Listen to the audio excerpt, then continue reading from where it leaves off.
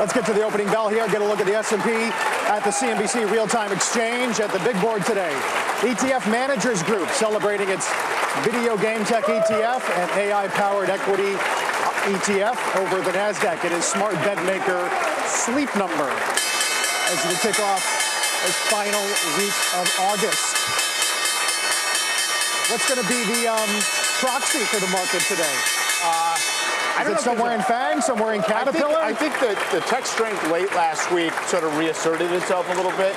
In particular, you know, as Dave was saying, Netflix, which had been down so far off its highs. So I think we're in that zone where, you know, it feels like a little bit of a bull market again, even though we've been in one. And I think those stocks are probably going to be there.